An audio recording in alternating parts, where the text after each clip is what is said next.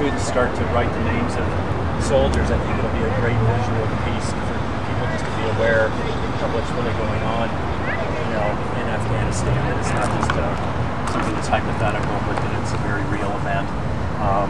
And probably the average age of the Colorado College student is something like 22 years old. So it's extremely relevant to them that their peers are doing this. Yeah, definitely. So and I find just from experience that doing the art and chalking is just a great piece to get people's attention. If I was just to stand down here and read statistics, I don't think people would even care.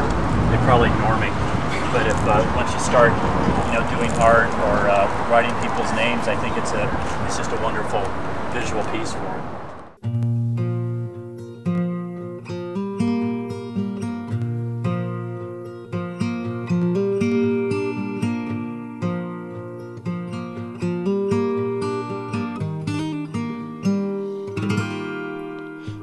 Skating on a river that frozen since December.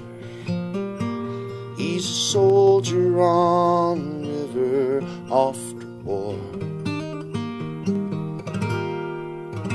and he's just received his orders. They're in his pocket with his quarters, but they never cut his leave like this before.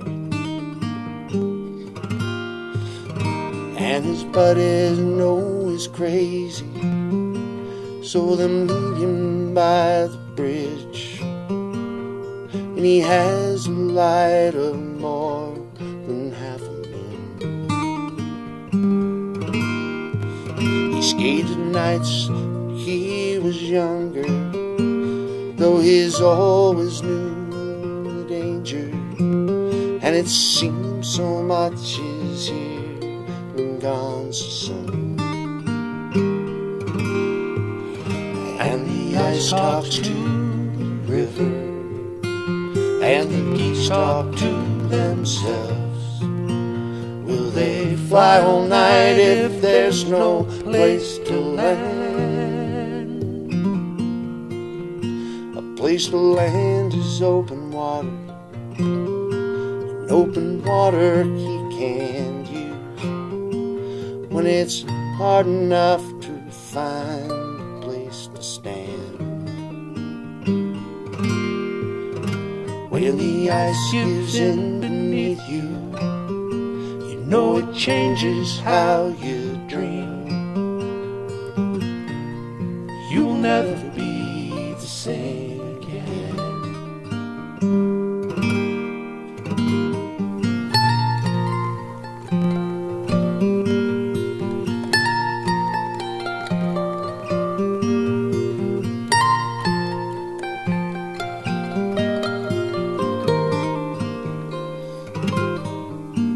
Going where there is no winter, the only ice is in his veins.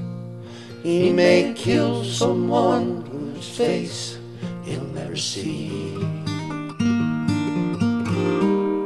He always knew he'd be a soldier since his parents can remember.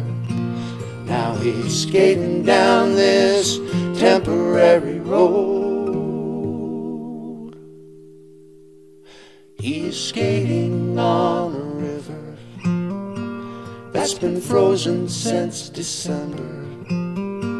He's a soldier on a river off